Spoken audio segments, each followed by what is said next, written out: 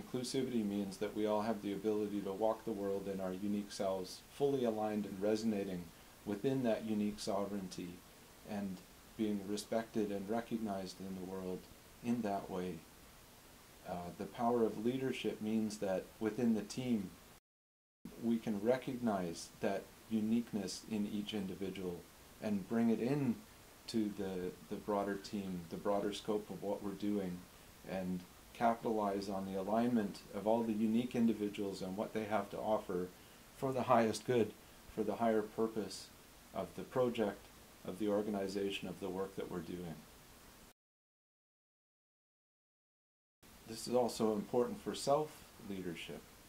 If we want to be all that we can be in the world, we have to first go deep inside, understand who we are, what values we're aligned with, and bring that alignment out into the world and stand in that unique sovereignty. This is self-leadership.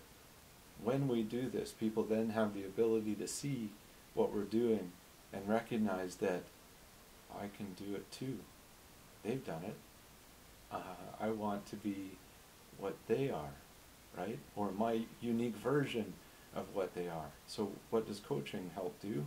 Coaching helps us do the work within that then is reflected in the world around us. So as a leader, you can't do for others what you don't first do for yourself. If you want others to be recognized as a unique individual, we have to have the ability to look in the mirror and say, I fully accept you for who you are, and walk in the world in that way. Coaching can help everyone with this.